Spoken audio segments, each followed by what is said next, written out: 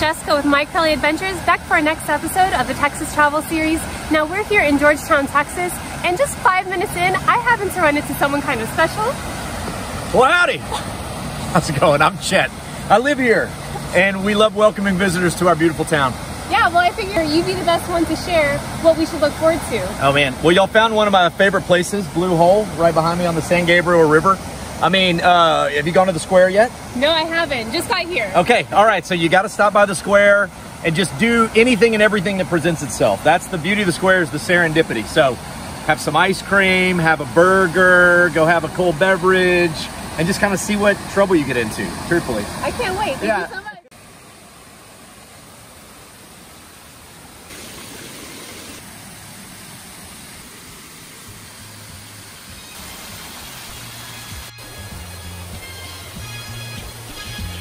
Well, we definitely started our trip here in Georgetown on the right note here at Blue Hole. The water here is just a gorgeous color, and I love the water spilling over. It felt like a little bit of a waterfall. Voted the most beautiful downtown square in Texas, Georgetown clearly represents its name. As soon as you walk in, all the buildings are so gorgeous, and it's fun to spend an evening strolling around, checking out the shops, drinking wine, and seeing everything that they have.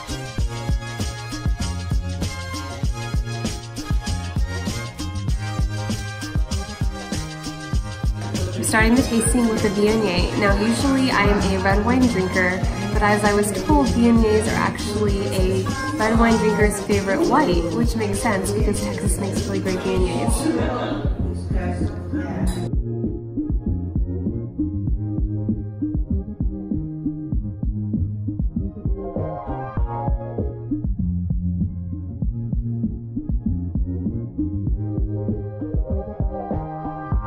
This is the chocolate raspberry. So you want to take a drink of the wine, a bite of chocolate, a drink of the wine. It's so fun that you can walk around and try different wineries. Here at Georgetown Winery, I love that they had different sweet wines. So there was like apple strudel, blueberry, funky monkey, and a lot of other fun flavors.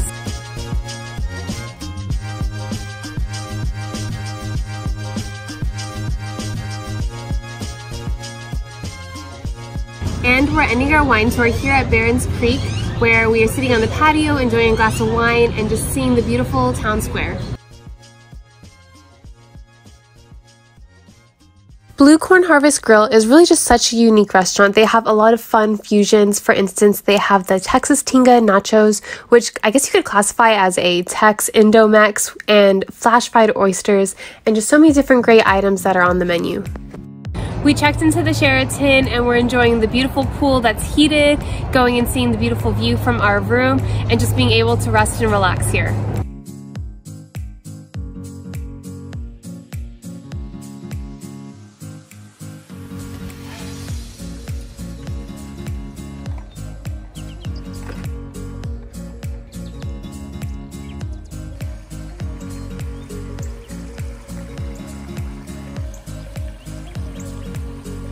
The Sheraton has free bikes that you can rent out and miles of trails right behind the hotel. We're here on San Gabriel Trail where you can bike, and there's just such a beautiful view. We've got the river right next to us. There's birds all around and beautiful flowers.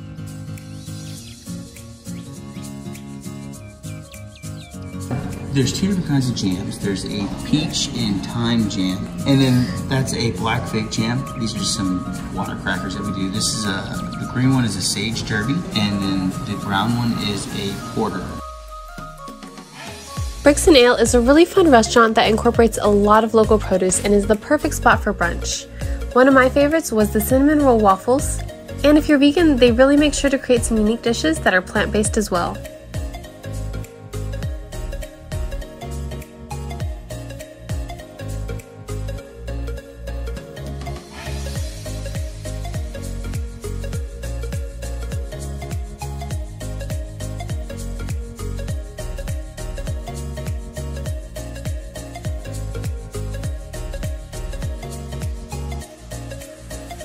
On the downtown square, they have Mikey V's hot sauce shop, and they have more hot sauces than you think you needed, but there's so many different flavors I hadn't even thought about. Plus, it is veteran owned, and they even make their own style of flavors as well as some that they bring in. But it's called Doomed. It's made by Hellfire Hot Sauce up in Wisconsin. It has 6.66 million Scoville chili extract added to the sauce, which is already ridiculously hot. They're claiming it's the hottest sauce on the market at the moment. That's actually like a sauce and not just a straight extract. And then we also got these in too, the Mad Dog Plutonium. This one's 9 million Scoville chili extract. So that's something you put like a toothpick in, add it to a stew or a chili, and most people still aren't gonna be able to eat it.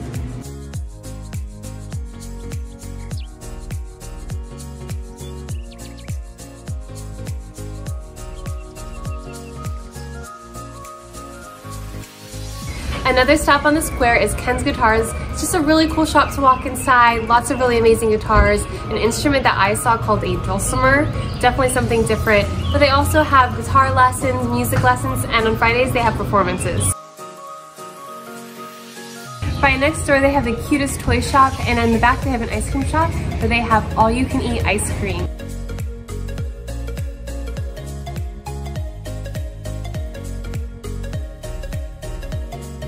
One thing I love about small towns is that when you visit antique shops, you really can find some great gems, so I had to check them out when I'm in a town.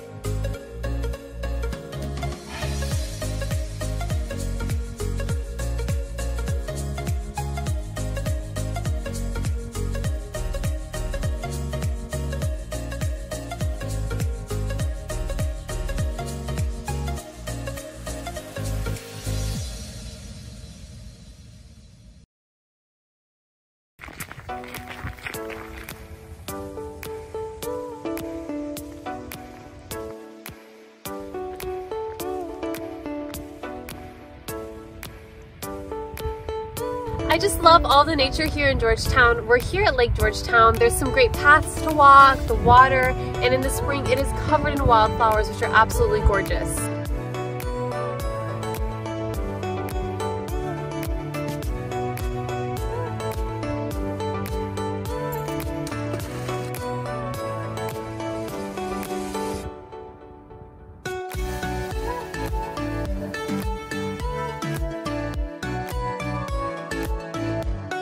"2020 Market Scratch Grill" is another great place that really focuses on sourcing local food in their menu, and it is apparent as soon as you take a bite.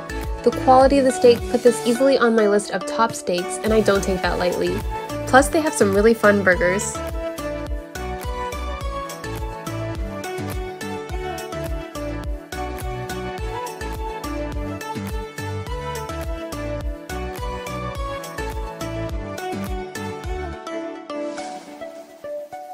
We're starting our morning off at Sweet Lemon Kitchen, the cutest little bakery inside a house. They serve up breakfast sandwiches, coffee, and a mouth-watering French berry bake.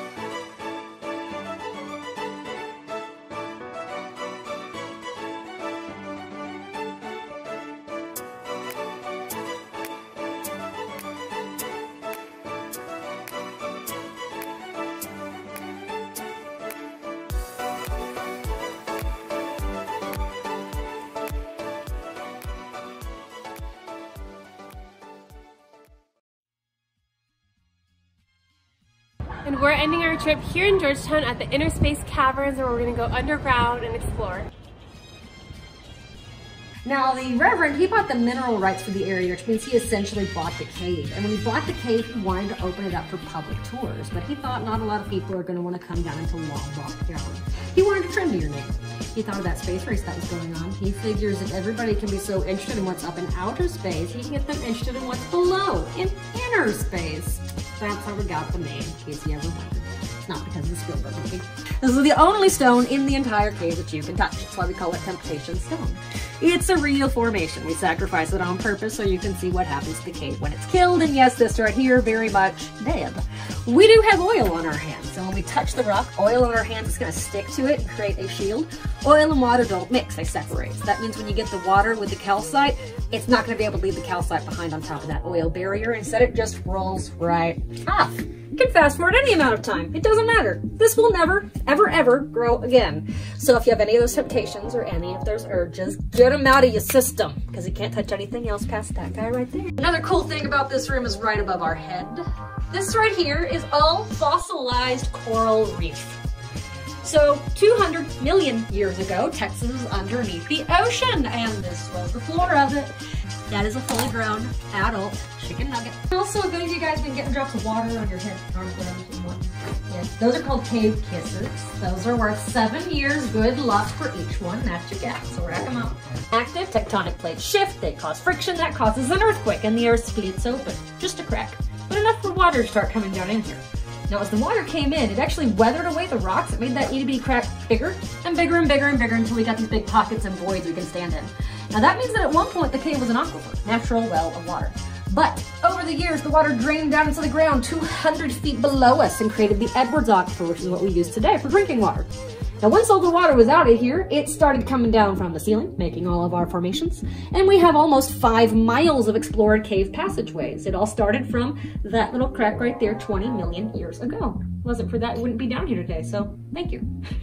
Any dinosaur. But we did have Columbian mammoths, saber-toothed cats, peccaries, things like that. And a lot of those animals, they had very bad eyesight, I can relate. Now, this right here, the other name is the Imagination Station. That's because when you're down here alone in a cave, just you and rocks for hours on end, you start to see shapes in the rocks. Like a mermaid riding a dolphin. Telescope my lens, bring it to the rock, I'll blow your mind. And that's all for our trip to Georgetown. Make sure to follow along on My Curly Adventures for more Texas adventures.